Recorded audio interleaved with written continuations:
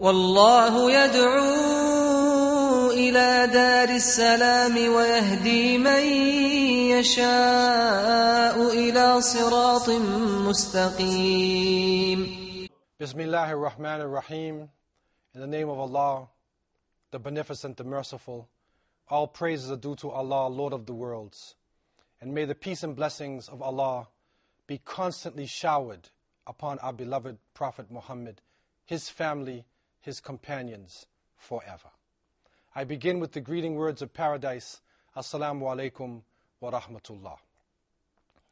The Prophet Muhammad sallallahu alaihi wasallam was given a vision of the future. And even though he was a humble man living in the Arabian Peninsula over 1400 years ago, when there was not great technology, there were no planes, there were no cars, there were no submarines, there were no computers, there were no cameras, there were no televisions or radios, but he was given the knowledge of the future. And he was able to see even how Muslims would fare going close to the day of resurrection.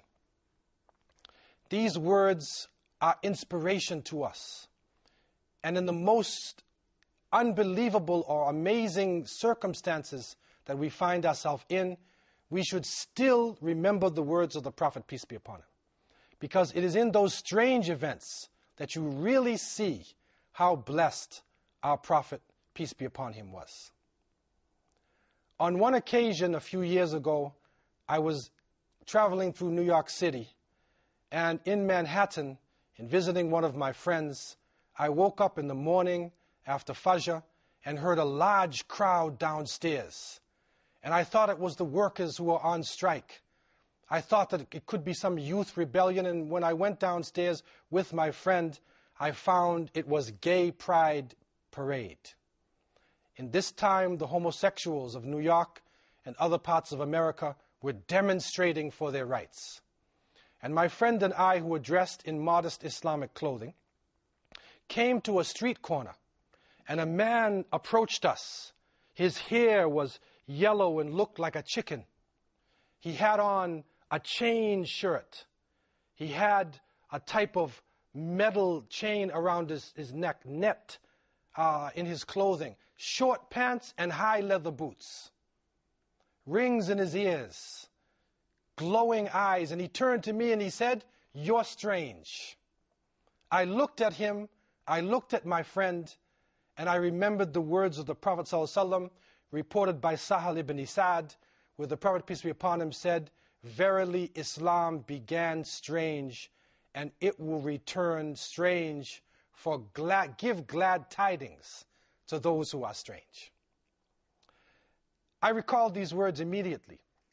We were strange, and we were dressed in the style of people who are over 1/4 of humanity, who have been a part of a strong civilization for the past 1400 years, a society that has influenced mathematics, geography, science, and culture.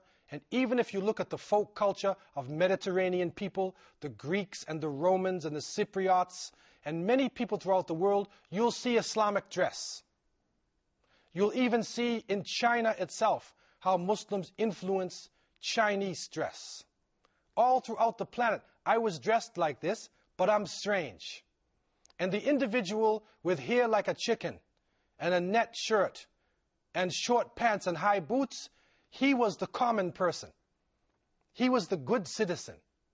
And so, Saddaqa Rasulullah, we are living in Akhir Zaman, in the last times.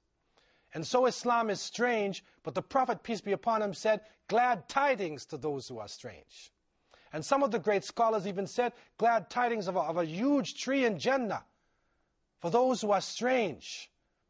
And so it is bushra, it is glad tidings of what will come. But the hadith does not end there. His followers then said to the Prophet, peace be upon him, Ya Rasulullah, wa mal ghuraba, O Messenger of Allah, who are the ones who are strange?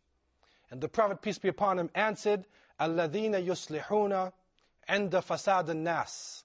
They are the people who repair things when the others have become corrupted. And so Sadaqa Rasulullah sallallahu alayhi wasallam. We are living in the times of corruption, where the very identity of an individual, am I a man or am I a woman, it is under question.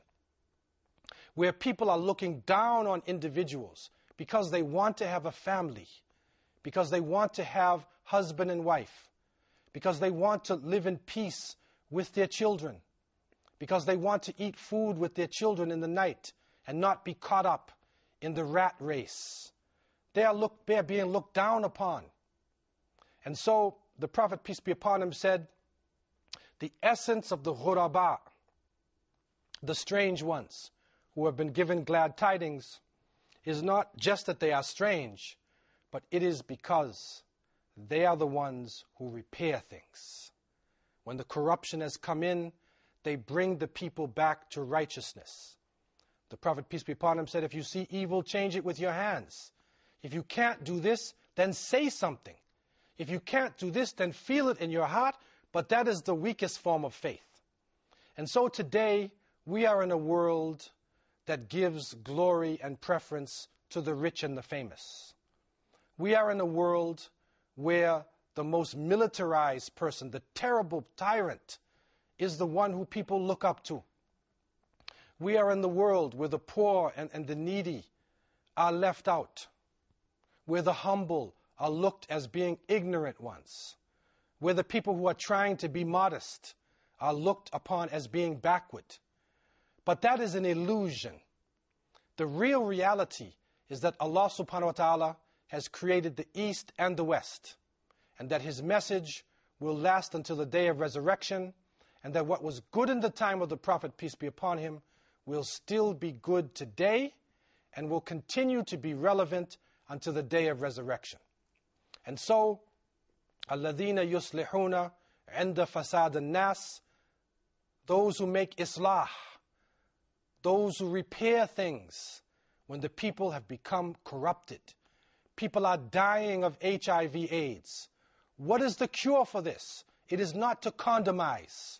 The cure is to live an Islamic lifestyle.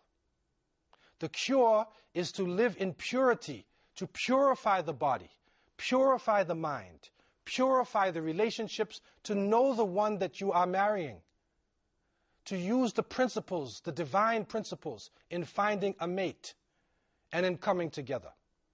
This is the real cure for HIV/AIDS. If we lived in protected families under Sharia, AIDS would not be able to spread. The people are dying today because of economic oppression, because the banks are based upon interest and usury. What is the solution? The solution to this corruption is to repair it. The repair is the Islamic system, which is the system based upon cooperation, where no usury or interest is taken. The people today are in a confusion concerning political affairs. What is the solution? The solution is that our leaders should be people who take divine guidance, that people do not make the rules themselves, but they look to the Creator for the basis of their rule, and then they are the ones who implement this rule.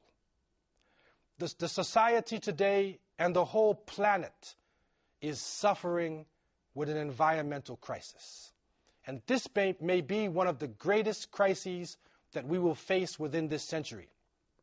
And Islam has solutions to this, that we should live in this environment, realizing that the creation of Allah subhanahu wa ta'ala was put there as a mercy. Our technology, our striving, our buildings, everything should enhance life. It should beautify the creation and not destroy the creation. If we did this, then the ozone layer, the hole would get smaller. We could take the pollutions out of the rivers, out of the seas, out of the air. We could help the wildlife to exist and not become extinct. This is the mercy of Allah, Islah, and we are in need of repair. And I pray that Allah would bring up in this ummah those who would repair us and bring us back to Sirat al-Mustaqim. أقول قولي هذا وأستغفر الله لي ولكم. I say what I have said. I ask Allah to have mercy upon me and you. Wassalamu alaikum wa rahmatullahi wa barakatuh.